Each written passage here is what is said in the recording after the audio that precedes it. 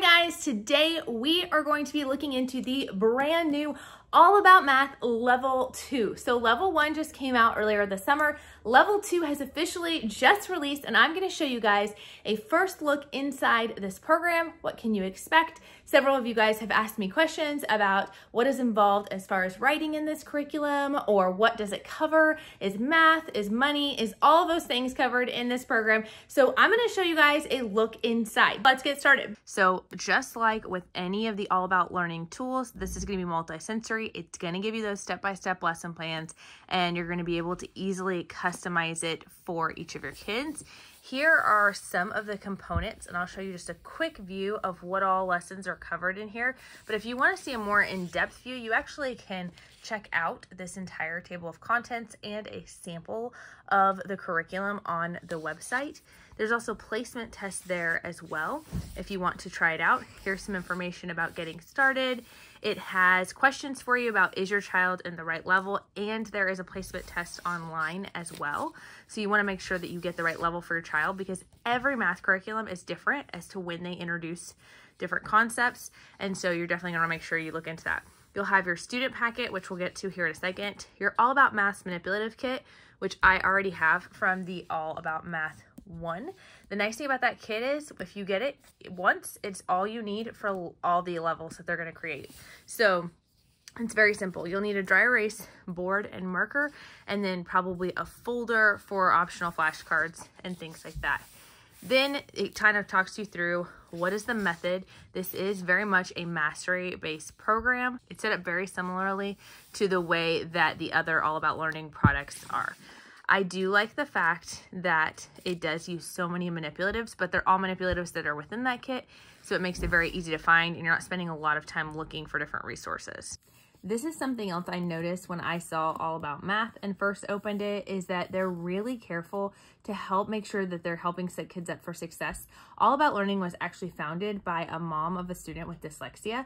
And while you can use any of their programs, whether your kids have dyslexia or not, they do special things like even with the numbers, of making sure that they have a very clear style for the numbers so that kids aren't commonly reversing these particular numbers. This is kind of what others commonly do, and you can see this and this are pretty much the same thing, just flipped, whereas here the 6 and 9 are very distinct and different.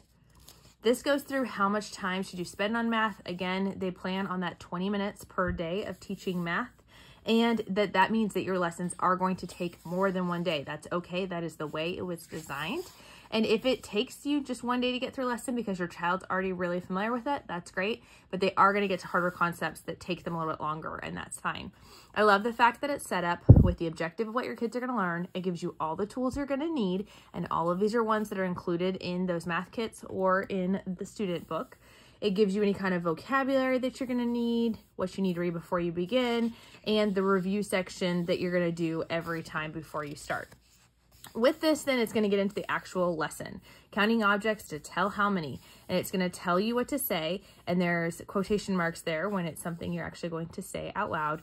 You're going to have activities to actually implement this. It's not just verbal teaching, but also that physical manipulation of different tools to be able to reinforce the concept.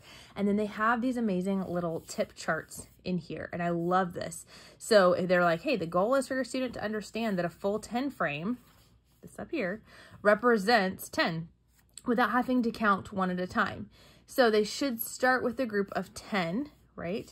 And then count from there. So if there was 10 here, then you'd start 11, 12, 13, 14, 15, if that makes sense.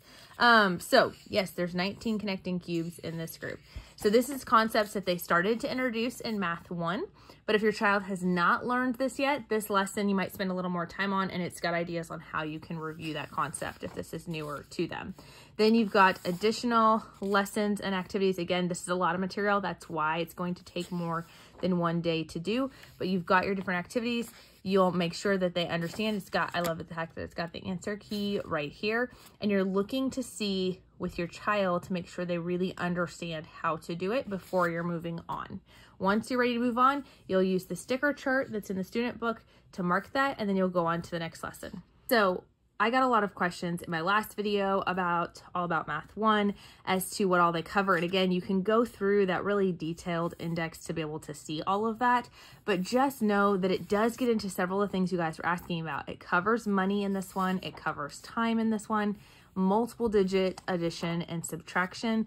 I really like the fact that they have several lessons on story problems and how to break down multiple step, like more complicated story problems for your child. It works on measurements and estimations.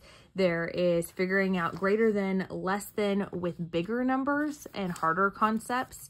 It goes into things like AM and PM, so you can make sure your kids have a good understanding of that. So some of these things like AM and PM, they might already have down, but yet they might not fully have down things like getting into money. So that's why that 20-minute marker is so perfect, because if they have it down already, they can usually finish it in 20 minutes. And then you can spend more time on the ones that you need to do. There's a lot of working with money and time in the second half of this book, which I think is fantastic. And I'm excited to get to some of these games, because while my girls are aware of different money and they can do the different, identifying the different things, actually making change and working on that is something they just need more practice in. So this is going to give them really creative, fun ways for that practice. Another thing I really like about this curriculum is they have these extended practice sections in the lessons. These are completely optional, so if your child has the concept mastered, you can just move on. But this gives additional ways for your child to work on that skill a little bit more in a different way than what they've previously done, because I know for my kids, they need a lot of review, but they want variety in their review as much as possible. They don't want to sit there and do the exact same thing over and over and over again. So I love the fact that they offer that as an option. There's also a sheet that is in the beginning of a student book that I will show you here in a second. And that one will have a place where you can mark off the different skills as they complete it. And if you actually date it the way it's designed, it works as a great opportunity to use it for record keeping. So that's a fantastic option as well. Okay, I want to show you a little further into the book. This is parts of a fraction. This is one of the last couple of lessons. And so they are starting to work on fractions and understanding how all of that works. Creating fractional parts is lesson 56. And then again, you've got the additional practice that you got reading and writing fractions. So they've really kind of grouped things together in a logical way, which I appreciate. Show what you know, putting it all together. This is their opportunity to make sure that they're understanding before you go to that next section. So these show what you know sections are built in automatically every little bit all throughout the lesson. So this is the fifth one that is in the book, the fifth and final one, but they are all throughout here. And these are just opportunities to see and figure out kind of an assessment. It's not really a test, but an assessment to make sure your child understands all those concepts before you move into the next section of the material. And so that's also kind of a great thing to have that opportunity to review and to make sure that they understand everything before moving forward. Then in the appendix, of course, there's always great resources. Don't ever ignore the appendix in an All About Learning resource, because they've got great things here. This has got kind of a scope and sequence that you can use. It's got instructions on how to make one of the things you'll need. It's got guidelines for using manipulatives and drawings. More about that number reversal problem and how to solve that and teach that with your kids. Now let's take a look at the student materials. So this is the student materials, and it kind of gives you an idea of what all is involved. But just like with level 1, you're going to have these harder cardstock items. These are going to be reused in multiple lessons, which is why they're not just one of the tear out sheets in the workbook.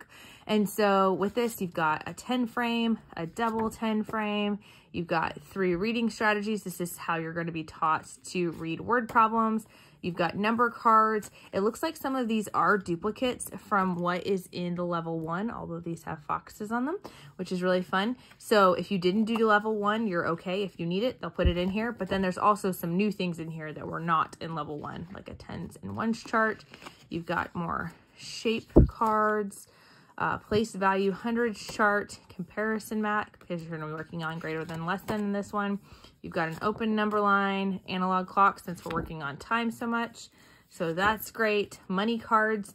These are all perforated, so you can tear them off easily. Oh, I like the fact that they show both sides of the coin, literally, so that your child can master that from both sides and options.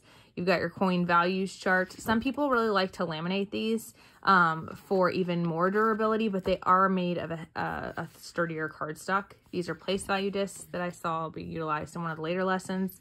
Those tens rounding maps, we're going to learn to round numbers from 10 and from 100.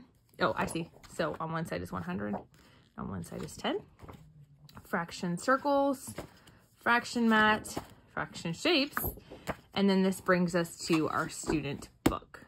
If you are utilizing this with multiple kids, you can definitely get multiple student books. And what I just showed you is the student pack that comes with all of those cards. It comes with the sticker sheet and it comes with the student book. If you're using it again for another child, all you have to replace is the actual learning activity book.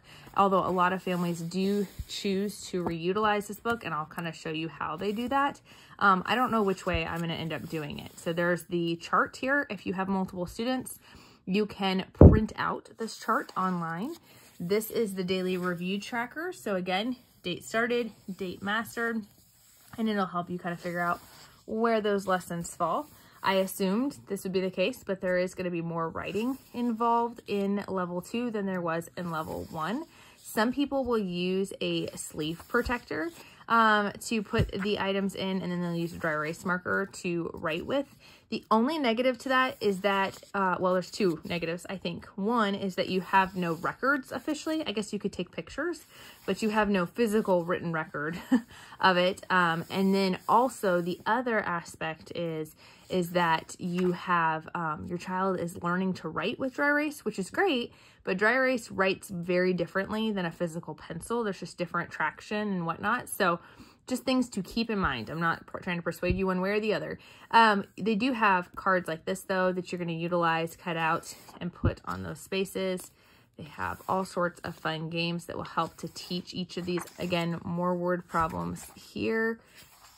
And as we go on, you'll see a lot of different fun ways to incorporate the math lessons through play, which is a really big aspect. I have found that my kids learn a lot better when they can play with them, when they can interact with the material in different ways. And all the instructions for these games are within the actual teacher books. So you're definitely going to need that teacher book in order to play these because there really aren't specific instructions on how to play it within just the student book. Because a lot of times people ask me that as well. Do I need the teacher book and the student book? Yes, you definitely do. As far as the manipulatives kit goes, you don't have to buy their kit if you already have all of the contents at your home. But I do like to have that kit just so I have everything all at one place. I know several people in the All About Learning Facebook group that they have. They have a support Facebook group. A lot of people there looked through it and they said if you're piecing it out and you don't have that stuff already, it's going to come out to that price anyways to piece it out together. So it's kind of nice to get their kit because then you know you have everything and it comes in a nice sturdy box. But yeah, this is just kind of giving you an idea of the types of things that you'll see within this lesson, things to keep in mind with it. And you can see that there's just a lot of fun learning all throughout the year that they have in store. So I can't wait to utilize this with my girls and to get into all of this great practice and master these skills. As you can see, it is a really amazing program that is open and go, easy to teach, and easy to learn. I'm really excited to dive into this with my two little ones this year. If you want to see how I prep all about math, I can show you this video here that shows how I do it with level 1. Honestly, it's going to be very similar with level 2, with the exception that since there are those hardback sheets, the things like the comparison charts or the hundreds charts or things like that, I think I'm going to put those in one of those Velcro pouches and put that at the beginning of the binder for each level. And that way I'm not mixing up those different charts. But other than that, this is how I plan to do it.